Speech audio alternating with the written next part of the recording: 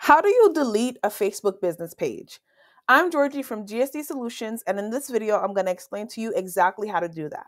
First step is that when you're on your page and you see the left-hand menu that says Manage Page, you're going to go down to Settings. Once you click Settings, you'll get to a second page, and on the left-hand bar, you'll scroll down to a section that says Your Information.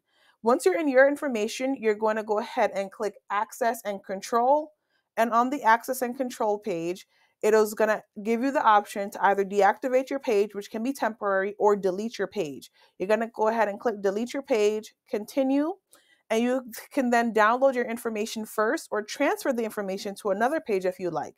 If you don't need to do those steps, just go ahead and click continue again.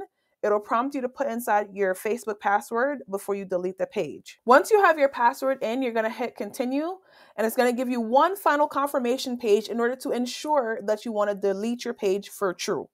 Then you're going to go ahead and click continue if you truly want to delete your page.